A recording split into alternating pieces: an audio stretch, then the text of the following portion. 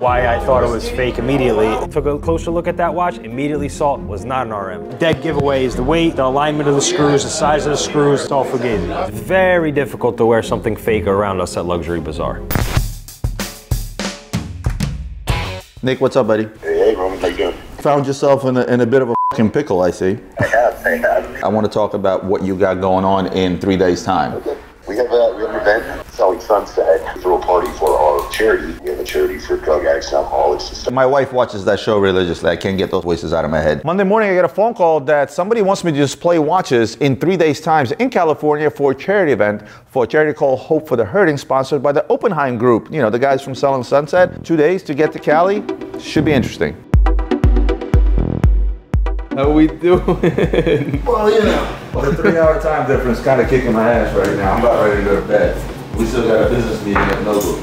Okay. Call Richard and Cheryl. Their mobile numbers are right there. If you want to take a pic of that page or maybe the first page inside that book, and that has their mobile numbers, and we will hook you up with a nice discount if you book directly with us. On that first page, you see the Wi-Fi network and the Wi-Fi network password? Yeah, I see it right there. Because it also has the bicycle combination locks. If you have any issues at all, even if it's late in the middle of the night, call Richard and Cheryl on those mobile numbers there. This guy deserves 5 stars. Couple of stressful days later, setting up shipment, security, travel plans, etc., etc., etc., getting an Airbnb. We're finally in Florida. Of course, we managed to sneak in a business meeting at Nobu tonight, which I'm looking forward to. You're asking me to send him USDT, a known scammer, on a watch that's not ours to trade for a piece of aquapod? Are you out of your mind?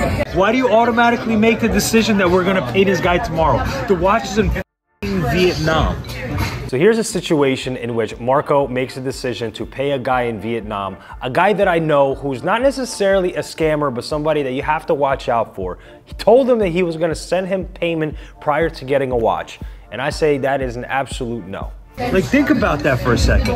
Before you start jumping and making these decisions, think about, what are my risks in this transaction right now? Marco, do me a favor. I'll talk to him. I'll talk to him. No worries. I'll talk to him. It's a good deal. Good deal. What are you talking about? I thought that was our watch. We have to lay out money to this guy. Import it. It's gonna cost us money. It's gonna cost us time.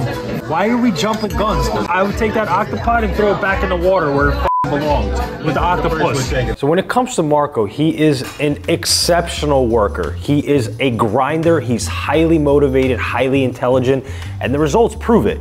However, especially starting out in this business, when you start chasing things too much without really giving a lot of thought, errors can happen, mistakes can happen, which equals lots and lots of dollars. But slowly but surely, he's getting to that, and it's very rare that he makes these mistakes anymore.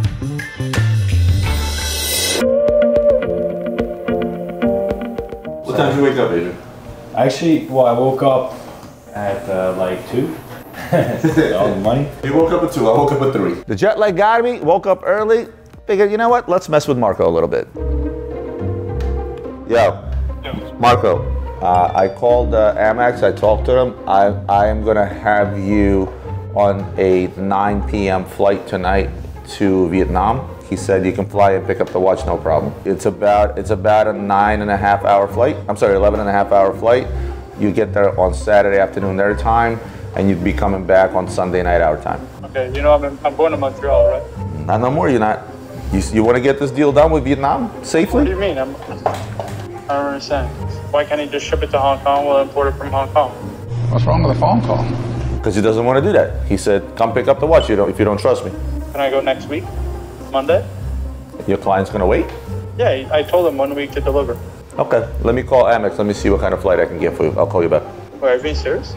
Yeah, how else do you want to do this deal? You're the one that came up with this idea, so let's go through with it.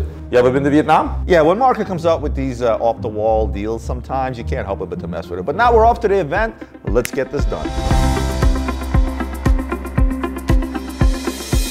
Hey guys, I am in Corona del Mar, California, in a beautiful $30 million property that my friend Nick has actually built and developed. Whenever a cause comes up, such as drug and alcohol addictions, I'm all for it to be able to lay a helping hand. I had many people that were close to me whom I've seen go through this. So what these guys are doing is extremely helpful. It is a tremendous job that they've been doing for the last 10 years, and I'm very happy to be behind them and help them with this very important cause. Ladies and gentlemen, we have the widest variety of watches on the West Coast where we are currently located. We have everything from the 𝗏𝗏𝗲𝗍, aka the Independence, aka all the stuff that you will not see anywhere else besides at Luxury Bazaar. MB&F's, 𝗏𝗏𝗲𝗏𝗏, 𝗙𝗰𝗲𝗄's 10-piece Omega limited edition, and then you go all the way this way to all the Rolexes. Right? What I'm trying to figure out is how to place the Rolexes. What I'm trying to do is get the Rolexes away from everybody, because that's what everybody always gravitates to. So I want to put these front and center so people can have a look and appreciate some real horology over here. You know what's funny is when Roman was packing for the show, I literally came there, I chopped it in half and put it back in a safe. I'm like, are you crazy? He was literally about to bring the whole entire safe. Look how perfectly my selection was. Literally. White gold skeleton, double balance with a baguette bezel. Just aesthetic perfection. Just the right amount of bling, open work, and a precious metal AP, beautiful silhouette.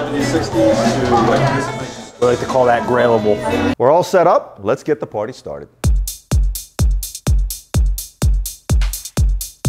Hello, my name is Greg Cullen, and welcome to our first Hope for the Hurting charity event. It's being held at a home I, along with my team, developed here in Newport Beach. It's a almost 10,000 square foot home. We're excited to have Roman and his organization here selling their watches and helping us to sponsor this. And we're hoping to have a great success. We're doing a lot of good. We've helped thousands of people. Thanks for joining us tonight. Hey guys, how you doing? My name is 𝗙𝗏𝗲𝗯𝗨, aka Dirty Fingers. I'm known to be the bridge between fine art and technology, digital world. As you can see in my fine art paintings, when you download my app and you place it on the painting, it comes to life. So each painting, each clothing of collection of collectibles or articles that we sell in our store are going to have a context, and it's going to be interactive. Thank you very much, guys. What do you do when somebody walks up to your display and he's wearing a fake Richard Mille? Adrian, what do you do in cases like this? You be respectful towards them, see if there's anything they can help you out with, aka throw your fake Richard Mille in the water and let me sell your real one. Fair, right?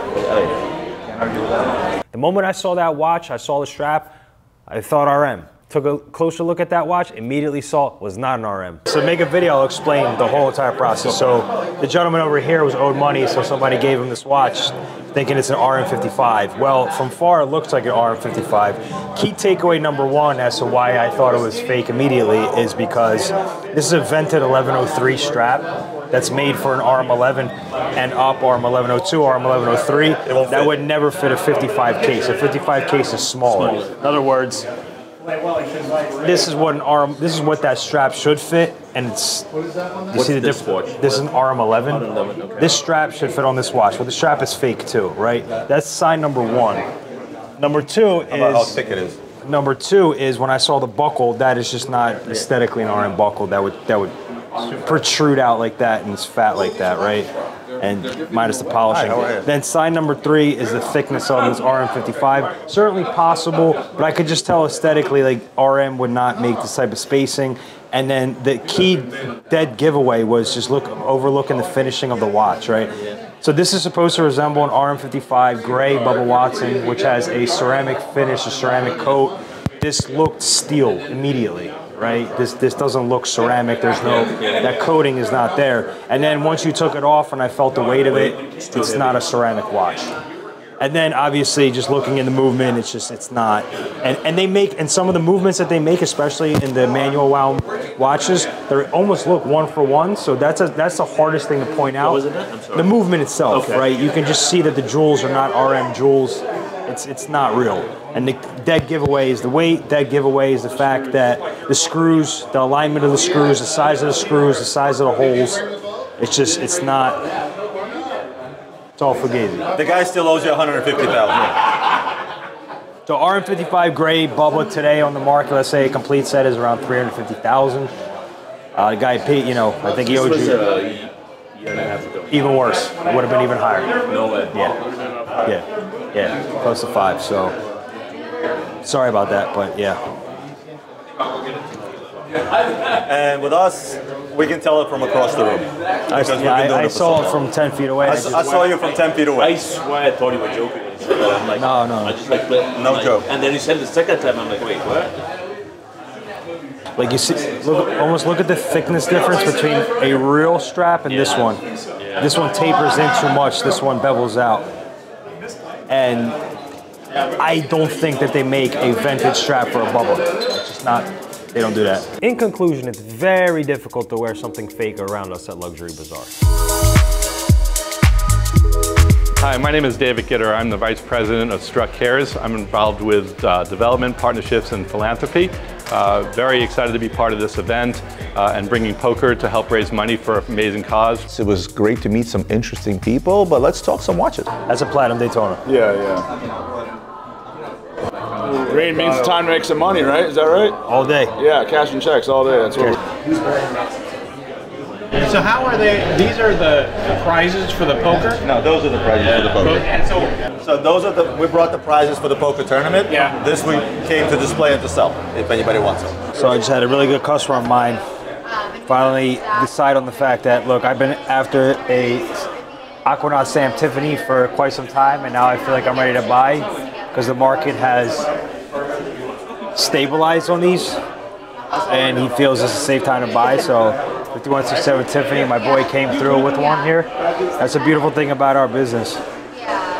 Is we got connects and plugs in every corner of the world. Which is the most expensive one? Probably this one is 740,000.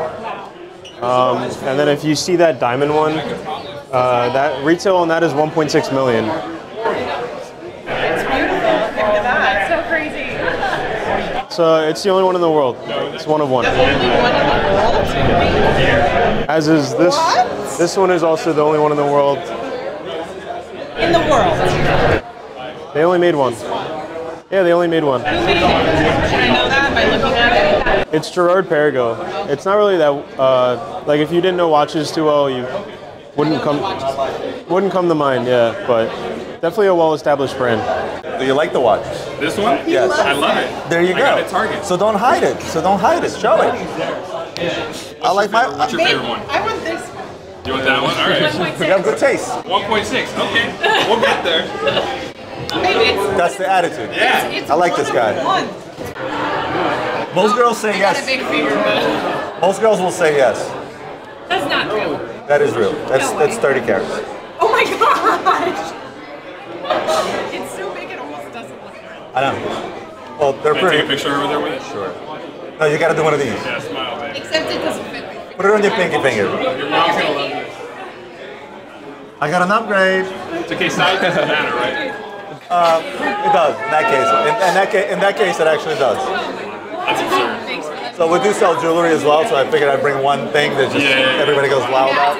You're just carrying it in a little Ziploc bag. What do you want? A fancy box? We don't have that kind of service. No. Hey, don't let him. This is really dope ass watch. Really dope. It's really dope. I have a shit in my house. The artist. No, the artist. 𝗙𝗰𝗲𝗃𝗀𝗃. I have a sculpture. Yeah. But I think that was probably the best collab they did at the Baby Sure. Blue We spot. sell them like. It's the only one I'll ever own. Honestly, I think it's too flashy. You should go with something like this. That's way too flashy. Something like this is a lot more subtle, right? Rose tones it down. You say rose tones it down? From what? Is that not allowed on camera? It doesn't tone it down. That's what I'm saying. Tones it down from what? Tones it down from what? Where did we start? Anyways, that's what Oh, from the yellow? From the yellow. I agree. From the yellow. From the yellow it does, right? That yellow doesn't. Okay. I take it back.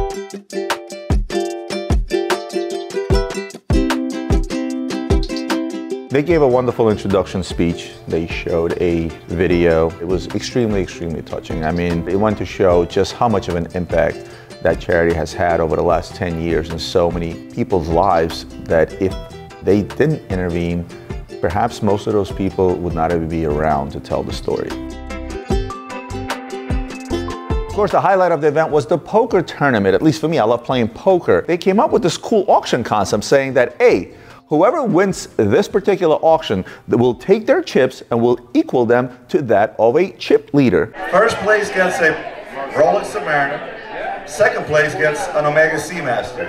Now can I get him to 4,000? Now 4,000. The chip leader at the time was the gentleman you see on the screen following, who is family's partial owners of the Lakers. He was the chip leader, and me and him were going back and forth. He was trying to protect his stack while I was trying to get to his stack. And let's see who wins. I got $27.50 right here. Now I need $3,000, Robin. I need $3,000. I'm gonna do 3 one time, double to 3. I got 3,000 in the back now. 35. 35 one time, double to 5. I'm 500. I'm at 3,000. What is this amount that we're talking about? The chip leader. Do we know what you're already leading? Chip leader, baby. Chip leader. Here we go. I'm at 35. Need $4,000. You want to rob at 4,000? You're in at 4. I'll bring you back in. $4,000. I'm gonna bet 4 one time, dollar to 4,000. I'm at 35 now, 4. Dollar to 4 one time. I'm at 35, looking for 4. Somebody who's really coming after you hard right now. I'm gonna bet 5 now, 4. I got $4,000, ladies and gentlemen. You want a 4,500? I'm gonna bet 45 now, 5,000. Dollar to 5 one time, 45 now, 5. Dollar to 5,000. Looking for 500. Somebody get 5. Anybody get a 5? Dollar to 5 one time, $5,000, Robin. What do you mean, no? You will not be the chip leader anymore. Do not let that happen. $5,000, you're in. I'll bring you right back in. $5 grand. Anybody get a 5? Dollar to 5 one time, $5,000. I am not going again. 5 is in. $5,000.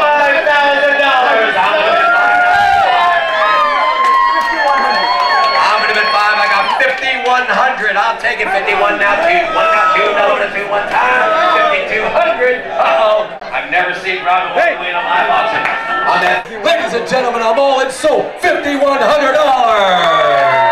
The Watchman. So I won that particular auction. I ended up getting the same amount of chips going into round 2 against Robin. Of course, ultimately, Robin ended up winning the tournament anyway, but at the end of the day, it raised another $5,000 for a great cause. Outside of poker, lots of other wonderful things happened. There was blackjack on a $20 million yacht parked outside by one of the sponsors. Also, there was a really, really cool artist that was displaying at the event, one of the sponsors, that had artwork of Kobe Bryant, but the artwork was special. It would actually activate with the use of an app, and all these digital images pop up on the screen from the actual painting that I ended up winning an auction as well. Sold $4,000. But at the end of the day, it was about the charity. It was about Hope for the Hurting. Hope you guys can click the links below and support it in any way that you can. The support doesn't just stop at a big fancy party. It continues on. These guys do a tremendous job. I really encourage you to go to their website,